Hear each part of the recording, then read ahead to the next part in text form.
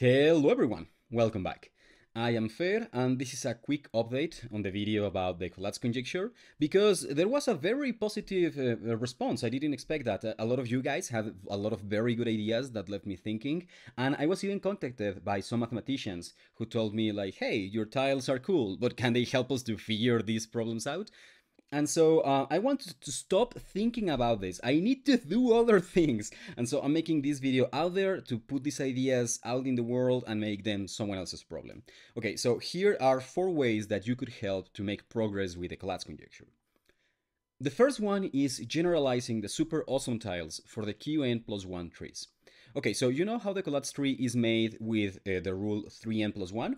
Well, what if we had Qn+1? Where q can be any odd number. And it has to be an odd number so that the result of this is an even number, right? And so, for example, if q was equal to 5, we would actually need 5 different tiles. But if q was equal to 7, we would need 4. And I can show you here.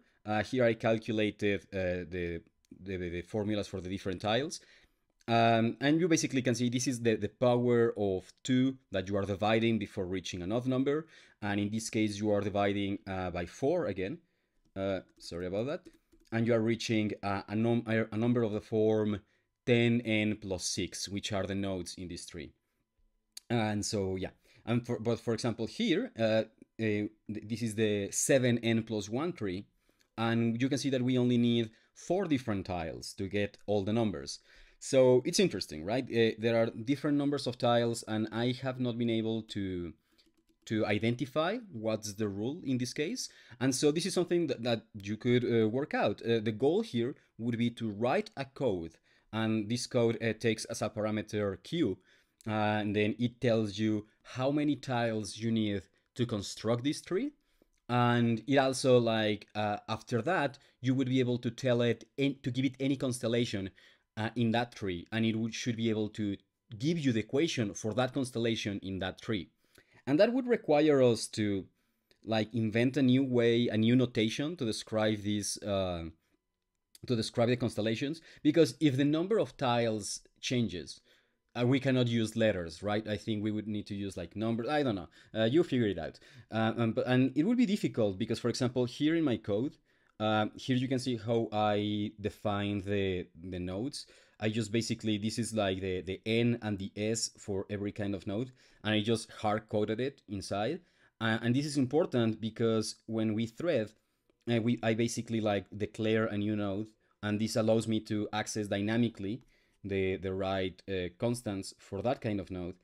And so if we are working with this Qn+1 tree, that we don't know how many different tiles it's gonna have, I'm not sure how you would be able to access all of these different constants dynamically.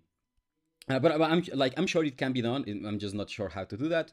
And so that's one way that you could make progress with the Collatz conjecture, giving us a way to have all the possible equations of all the possible constellations in all of the possible trees. A second way is just, apparently when I started looking into the 5n+1, at first I thought that 7 started a cycle, but now it seems that it's an infinite sequence. And that's weird because, like, in the video, I was very convinced that an infinite sequence was impossible because, like, the whole thing I mentioned about how the exponents would diverge, right? But then, yeah, when you use 5n+1 where n is equal to 7, you do get what seems to be an infinite sequence. And that is exciting. This is exciting. When you don't know something, when something challenges what you know, that means that there's a lot to learn. And so here what we can learn is just what's going on with the equation of this constellation. That's what I want to see. Like, what happens every time you add a new tile in the constellation for n equals 7? What's happening there? How is it possible that this is infinite? And can we predict what tile, like the order of the tiles in this constellation? Can we predict it? And if we can predict it, what can we learn from that prediction? And if we cannot predict it, well, what's stopping us? Like, I don't know, there's a lot to learn in here, in trying to predict the order of the tiles in this seemingly infinite sequence. And then also, if we figure all of this out, well, can we use that to predict which numbers are going to have infinite sequences, not just in the 5n plus 1 tree, but in all the possible trees. Because then we would be able to bring this back to the 3n plus 1 tree, the Collatz tree, the most famous one, and be able to tell if it can have an infinite sequence after all, right? And so, yeah, I think there's a lot to learn in looking at the constellation, at these seemingly infinite constellations. I'm not saying infinite because I'm holding hope that maybe it's just a really, really huge cycle. And talking about cycles, this actually brings me to my next point, which is using this formula to find all the possible cycles in a qn plus 1 tree. Because this formula is very easy to generalize, just change the 3 by a q, and that's it, you've generalized it, it works, or it should work, that's the thing. Okay, so let me quickly explain a few things about this equation. So, in theory, you would be able to just use x and y, which fulfill this condition. But the problem is that when you do that, you find that some cyclical constellations have a non-integer b. And that's a problem because if b doesn't have to be an integer, then we have no way to guarantee that the constellations we are finding are made only of integer numbers, right? Okay, so you solve it by multiplying by gamma, and gamma is the free constant in the equation for the constellation. When you multiply by gamma, you ensure that b is going to be an integer number. Great. But the problem is that these integer numbers can be huge, can be anything. Okay, so then we take the mod, the modulo by these constants, and we are going to get an equation that is also valid. But the best thing is that we reduce the search space, because instead of having to search all the way up to gamma, we only have to search up to, well, q to the r and 2 to the w. So we've reduced the search space to something much more manageable, and we ensure that b is an integer, stuff like that.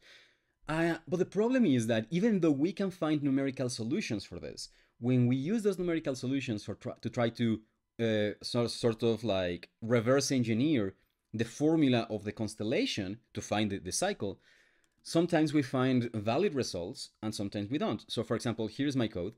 It should be it was much shorter, but then I started putting a lot of restrictions to get rid of nonsensical results. I'll show you in a bit.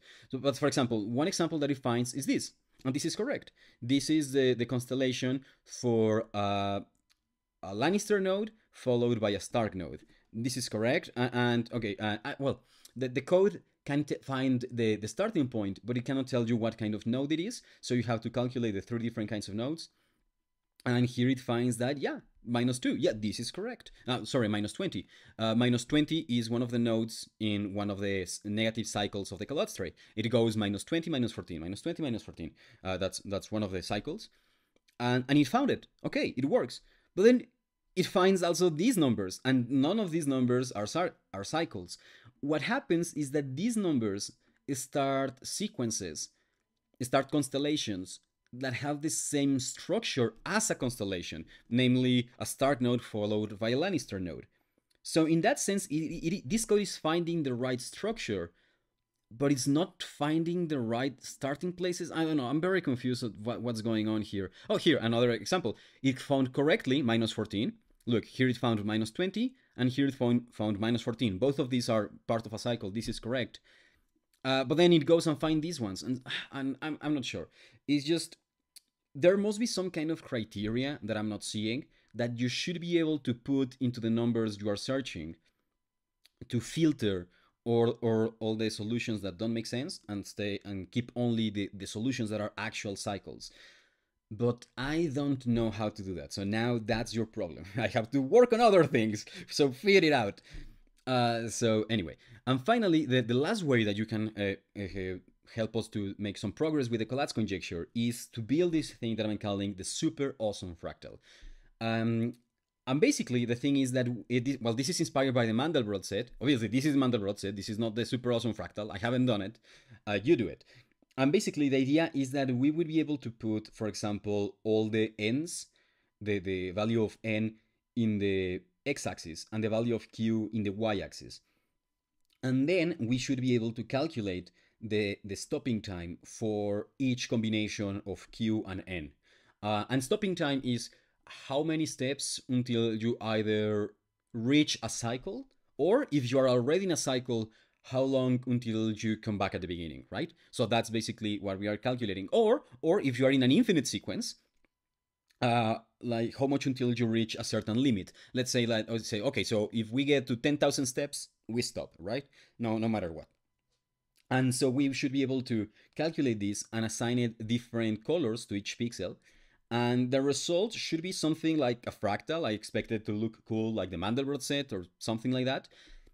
And I expected that if we make this image, we should be able to notice some patterns. Maybe there are some, well, I don't know. I don't know what we would find, but I hope that we would find some patterns that help us to understand where cycles appear in different trees, or like how the length of the sequences changes in different trees, stuff like that.